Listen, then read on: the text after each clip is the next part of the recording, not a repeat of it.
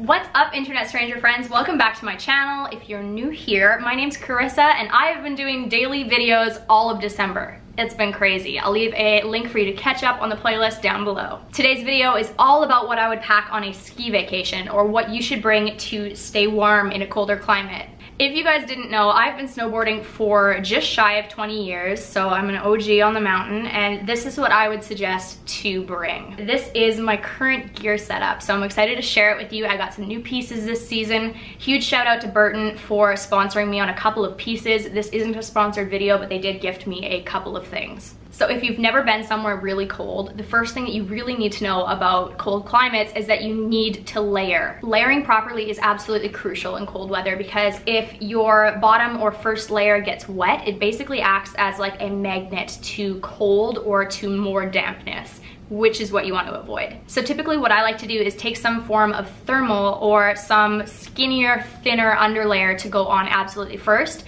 and that kind of wicks the sweat away from my body so that I don't get uncomfortable. These are what mine look like. These are from Burton. They are the dry ride material. As you can see, they are a thinner, stretchier fabric. And so this goes on as my first layer. The cool thing about these particular Burton ones is they are more of like a midi length so that it doesn't go underneath your riding socks so that you don't have too bulky of a sock. So this basically hits me just at ankle. The top is matching and it is long sleeve, just like that. While we're already talking about socks, let's talk about socks. For years, I've gone back and forth between regular socks and proper snowboarding socks. Sometimes you'll find a regular sock that works totally fine inside of your boot. It basically just comes down to what you are comfortable in. This past few seasons, I've been riding with these. They were a gift from my mom. These are a Burton riding sock, and I do believe that it is a little bit less thick in certain parts of the sock so that it doesn't put pressure inside of your boot. The biggest thing is that you want to make sure that whatever you have is going to work before you get out on the mountain, because once you're already out there, then you're stuck, you're screwed. So my tip for you, if possible, if you're not renting snowboard gear, is to wear your boots and your socks around your house just to kind of get your feet used to what it feels like. If it works, great. If it doesn't, then you can adjust. You're basically looking for something that is thick enough to keep you warm, but thin enough to not be obstructive in your boot. Personally, I like to go for socks that are almost thinner than thicker. I find that that works better for me. You do definitely want a long sock though. You don't want something that's gonna be an ankle sock that'll cut off really, really low, because if that slips and goes underneath in the boot, you're gonna be uncomfortable all day. Socks can absolutely be a make or break for your day because it can be so uncomfortable if it's wrong. So just make sure that you are set up properly. Okay, this next thing is actually so funny because this didn't exist when I was a kid and when I was learning how to snowboard, and now it's a thing for people. What it is like a tailbone guard, and it is a little set of basically shorts that you pull up and wear this protected part over top of your tailbone. So if you fall, it kind of gives you a little bit of cushion and protection. When we were kids, my dad used to like cut up chunks of like styrofoam and like shove it down our butts, or like just random like, I don't know, rubber mats or anything that could kind of give you a little bit of cushion. That's what we had in our ski suits growing up. So this is incredible. If you are a newer snowboarder, you fall a lot, this could definitely be a purchase that would be smart for you, or a really great Christmas present last minute. So this is what my base layer looks like all on. It looks rather hilarious, I know. My second layer is a fleece layer, and this is the fleece that I've been currently wearing. It is a merino wool one from Icebreaker. I didn't purchase this, my mom got it for me for a gift, but this is what it looks like. Merino wool and fleece are really, really popular things for this next layer as it's breathable, but it's very warm. I personally require the jacket to have a full zipper because then you are able to unzip if you do get too hot throughout the day. It's nice to be able to adjust your layers. If you were wearing something like a cotton hoodie underneath as your layer, that would be an absolutely horrible choice, as the cotton would get wet, you'd get cold, it would collect snow, and you could also not unzip it. My final base layer completely depends on what the weather is like. Remember that when you're at the bottom of the hill, it's a different temperature to when you're at the top of the hill. And also there probably will be wind chill as well. So make sure you factor that in.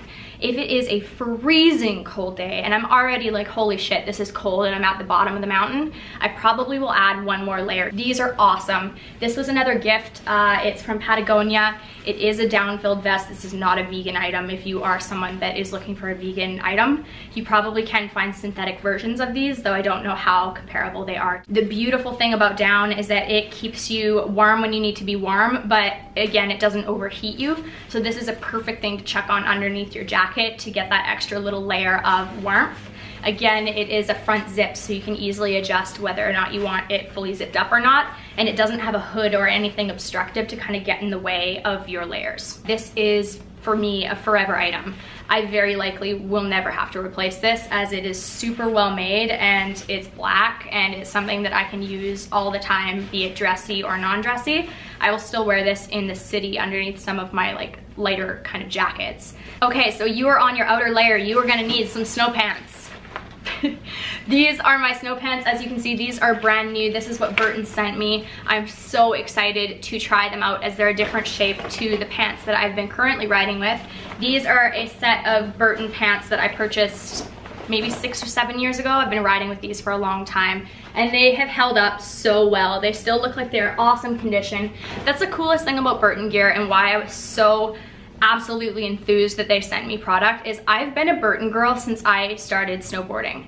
I remember going to ski swaps, and for those of you who don't live in a cold climate, you would have no idea what I'm talking about, but ski swaps are where families will bring their old gear that their kids grew out of and kind of trade and swap and buy other people's stuff so that it's more affordable, because it is really expensive to gear up in a full thing of snow gear. And if you were lucky enough to get a Burton whatever in that ski swap, it was just like, oh, man, they lucked out. So I don't know, I'm so grateful and just absolutely tickled pink that they would ever have sent me things. I just feel so blessed and so grateful. So huge thank you to Burton. I'm forever a fan. Your very last layer is your jacket, and this one is mine. I like bright gear, so it was really weird choosing a darker jacket, but all of the rest of my gear is bright, so I kind of had to go normal somewhere. It has a hood.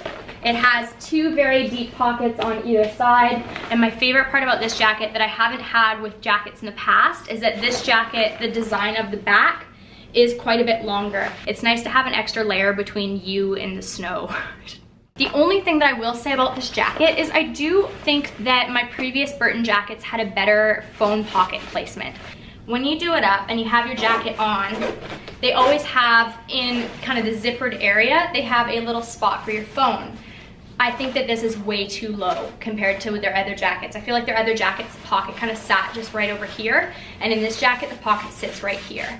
And the problem with that being is when I put my phone in, and my phone is pretend my hand, so if it's sitting right there and I'm sideways snowboarding, every time that I crunch to turn and every single time that I'm making a move, my phone kept crunching in on my body. So that's the only thing about this jacket that I wasn't jazzed about. I'm gonna have to use a different pocket for where I'm gonna put my phone, but other than that, beautiful jacket. All right, so your last few finishing touches. I would absolutely recommend to bring a neck warmer. Like 100%, this is my life-saving thing. I love the ones that are long tubes. So when you put them on, you can kind of drag them up. So it sits like this, and then when you're cold, you just push that up like that. It's nice to have something that has a bit of extra room so that you can bring it up to shield your face. On that note, I do not like riding with scarves, and I would really recommend getting one of these versus using a scarf. Scarves can be really annoying because you have to wrap them, you have to place them, they fall down and shift. This just stays in place. When I pull it up, it stays up. When I push it down, it stays down. It's way more comfortable than riding with a scarf. The next item, in my opinion, is the most important thing other than your snowboard to have in your snowboard kit, and that is your helmet. I don't understand why people ride without helmets. It is the stupidest thing you could possibly do. Brain injuries are no fucking joke. Borrow it, rent it, buy it, do what you need to do, but have a friggin' helmet. If you are somebody that gets cold really, really quickly, you can also wear something underneath your helmet. Personally, I don't need to. I find that just my helmet keeps me warm enough, but if you were to want something underneath your helmet, I would suggest getting a really skin-tight, thin toque versus something that is thicker and has more room, because if you're trying to shove this inside of your helmet, it's not going to work nearly as well as something that's kind of tight and flat to your head. And if you buy one, you can cover them in cool stickers, like I have. Along with your helmet, you will need some goggles. I purchased these ones last year. They are from Oakley. I love, love, love these. The only thing is, when you are purchasing goggles, be aware that if the lens is super dark, you might not be able to see very well on days where it is overcast or snowing. I'm probably gonna have to buy a secondary lens so I can swap these on really dark days. As we very briefly touched on in the sock portion of the video, you're gonna need some boots. These are the ones that I've been riding for years. These are a pair of 32s. The way that these are done up is the boot itself, you put your foot in, and then this first kind of tongue velcros or attaches in some way to the front, and then the second layer is how you actually tighten the boot to your foot.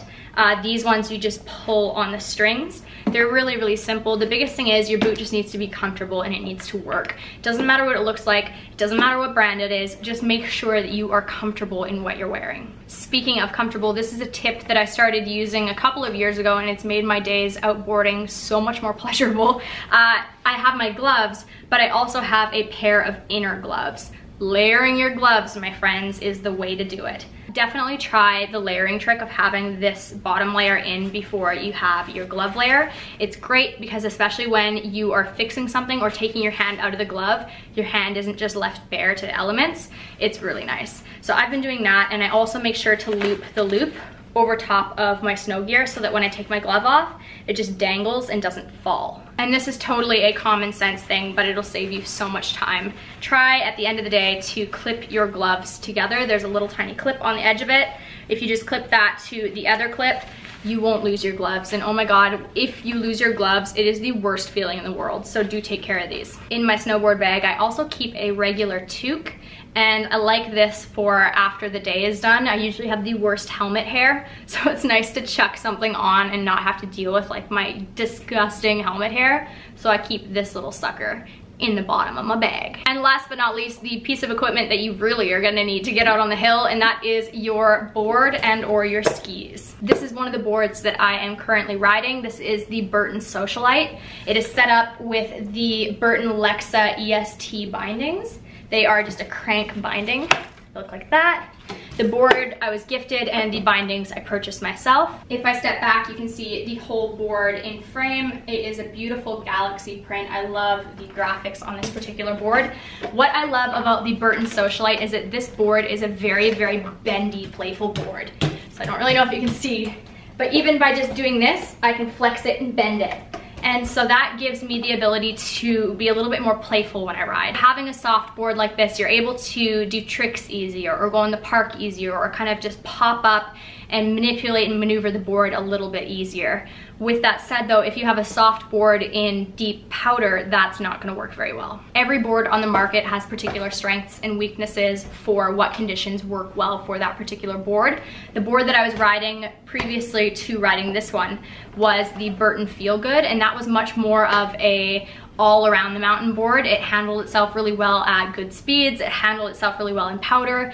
It could do park stuff, but it wasn't as springy as this board is. But every single board, like I said, has different pluses and minuses to it. For the style of riding that I do, I like to have more of a freestyle board, and now I'm getting into more of a park style board. So that is everything that I pack in my snowboard bag, but I wanted to include a couple of things that I always put inside of my snowboard jacket when I go snowboarding, because it's just essentials to me. The first thing being lip chap, and oh my God, you do not want to forget this. Your lips will get so dry and so cracked on the hill, at some point you very likely are going to want lip chap. So I always pack some. I always pack some type of snack in my snowboard pants pocket.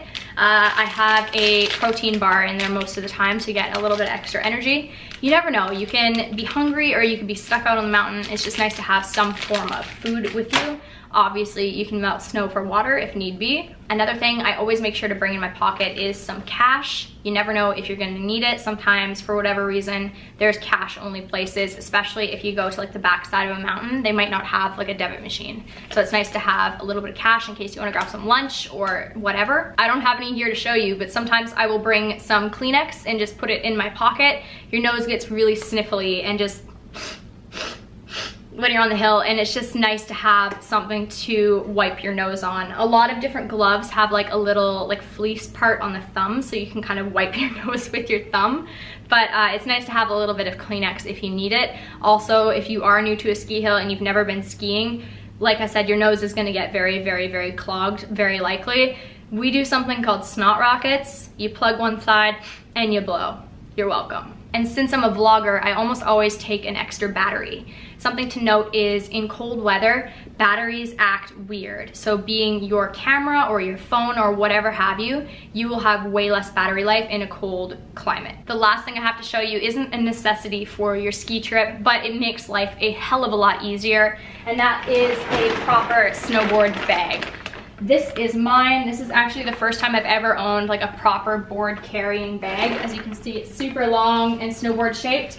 I used to put my stuff in more of like just a duffel bag and then keep the snowboard separate, but it's just so nice to be able to throw everything in one bag. I would really, really recommend checking those out if you are traveling or if you plan on doing like a longer extended trip. These are really handy. So this is everything that I would be bringing on a snowboard trip. I hope you guys found today's video helpful. I do want to also point out, after you're done your snowboard day, make sure you lay your gear out properly to air out. There is nothing more disgusting than putting on gear that is wet from your previous use. Hang everything up, spread it all out, let it dry. I feel like my father saying this. I hope you guys found this video helpful if you're planning any winter travel. Don't forget to give this video a like and subscribe to my channel if you haven't already. I would really appreciate it. I hope you have a wonderful rest of your day, and I will see you in a new video very soon. Bye.